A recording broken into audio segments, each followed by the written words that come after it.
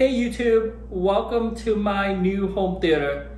I've been pretty busy in the past 6 months making major upgrades to this room, and I would like to do a series of videos sharing with you some of those upgrades.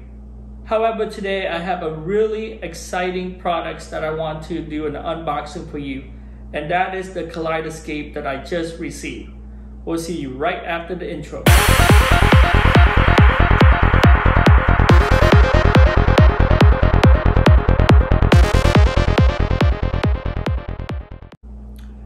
So many of you probably know that I own the Zapiti 4K Pro for the past year, and that is one of my favorite devices in my rack at this point.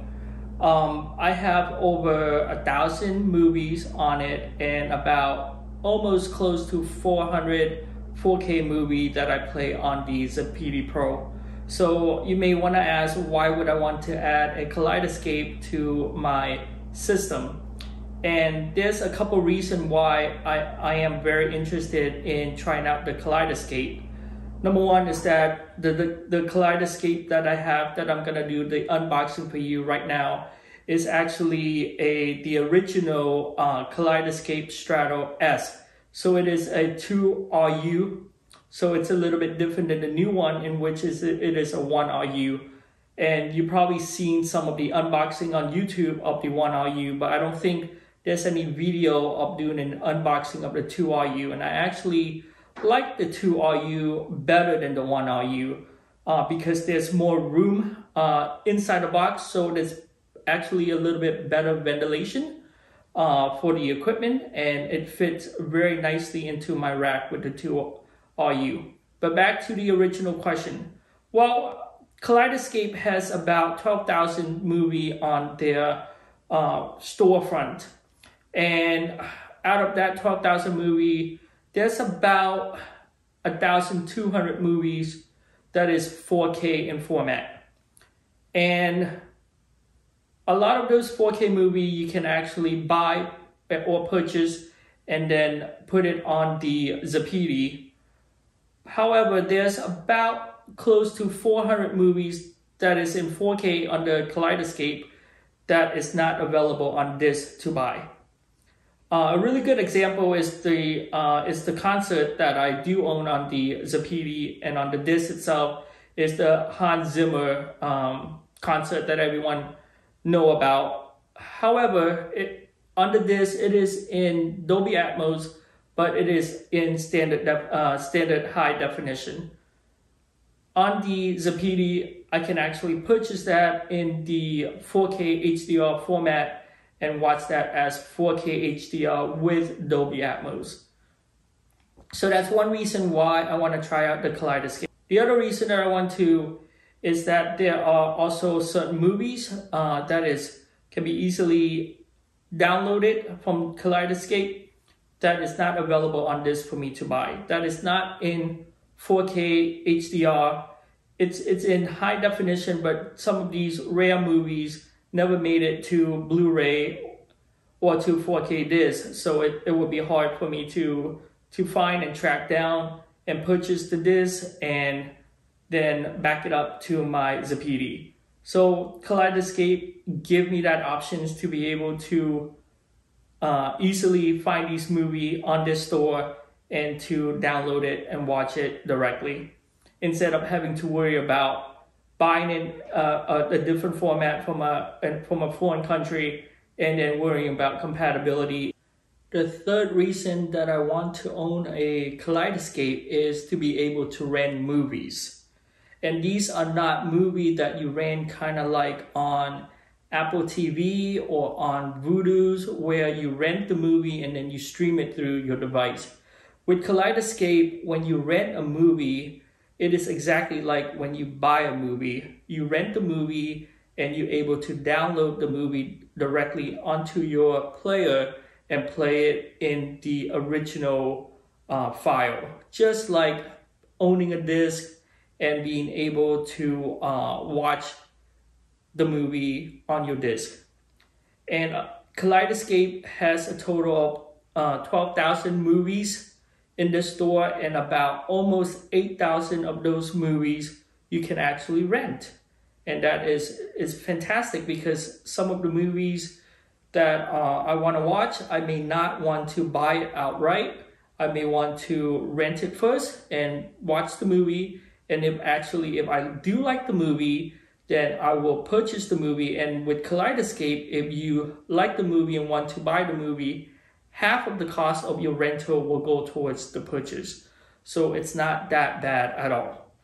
And the other thing too is Kaleidescape, they have their premium movie on demand, in which these are rentals that come out either on the same day and date that was released in theater, or it's the premium where it is released about 1 to 2 weeks after it is available in theater.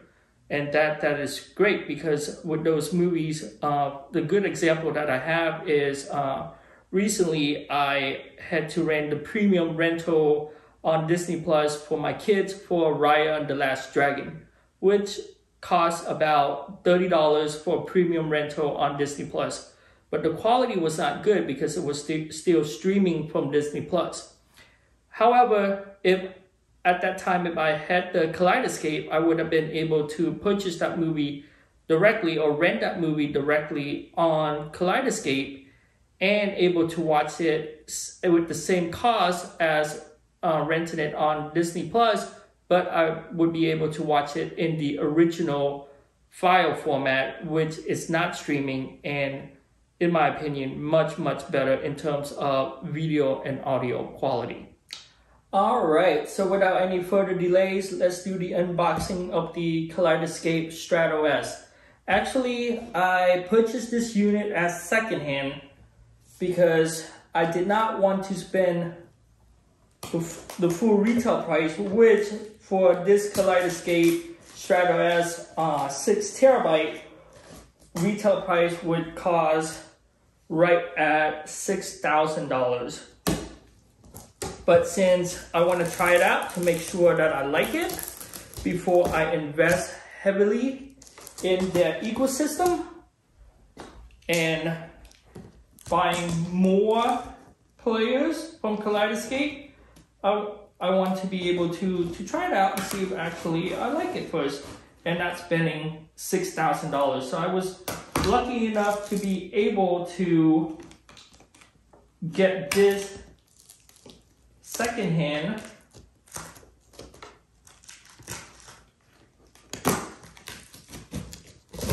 so I can try it out. All right.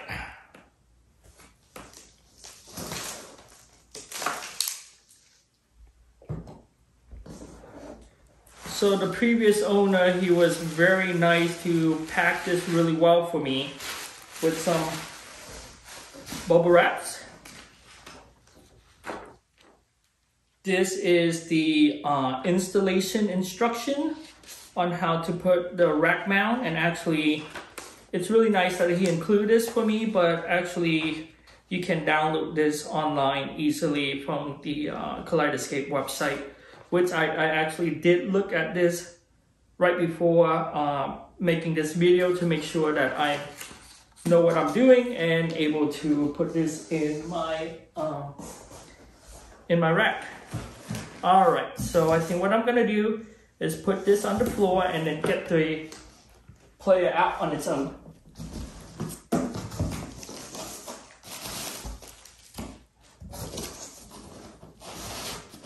So this is the accessory box for the Kaleidescape,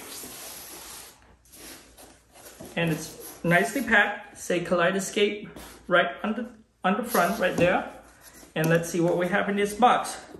So the previous owner seems to be taking really good care of his equipment, so he got everything nicely packed and pretty much looks relatively brand new. Oh, so these are the ear racks for the mount.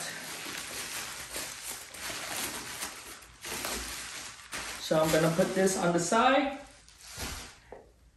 What else? So you got the power cord. nicely included an HDMI cable, which I probably won't need. Oh, and this is really good quality, braided HDMI cable, but I have plenty of HDMI cable to use. And this is the Ethernet cable. And all of these are original from Kaleidescape.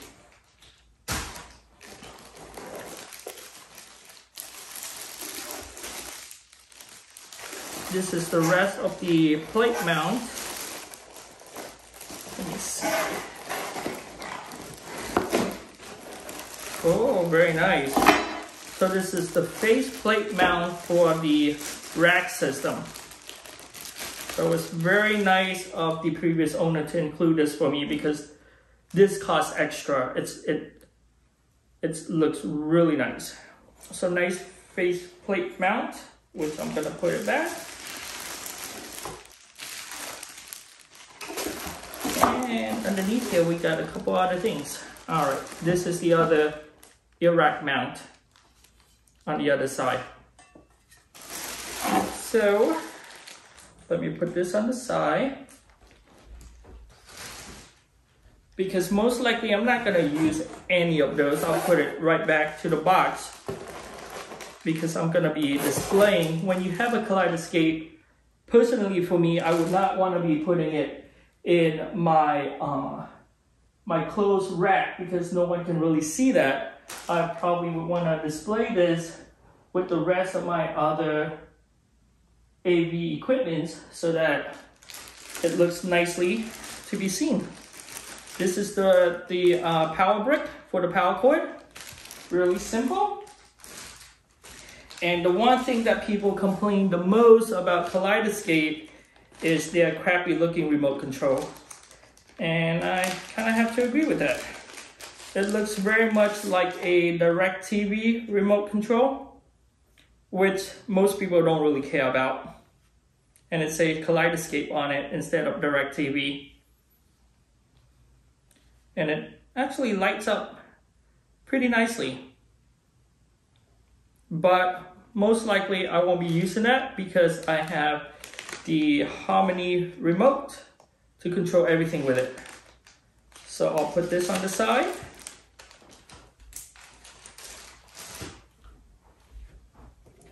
And let's see what this is. This is compliance information.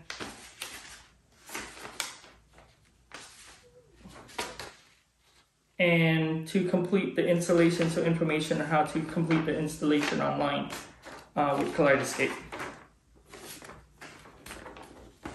So actually Kaleidescape is supposed to be installed by a certified dealer, but I've been doing home theater long enough that hopefully I won't have any problem getting it all set up and ready to go. So put that box on the side, because probably I'm going to put all of those equipment back into that box because I'm probably not going to use anything with the power cord in that box, and keep the rest. All right. Ooh. This Kaleidescape is pretty heavy. Alrighty.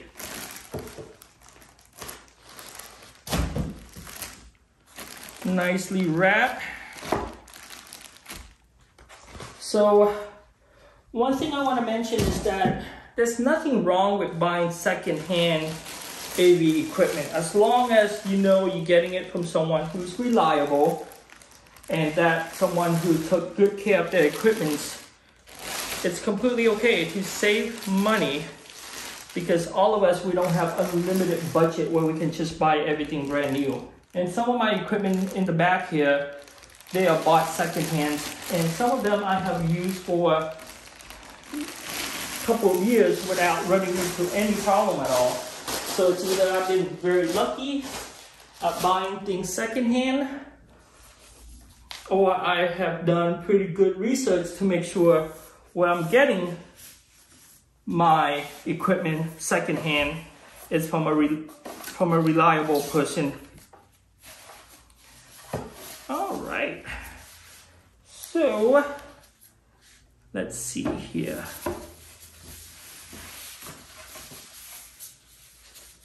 I'm gonna put it up like this. Pull that out. Nice.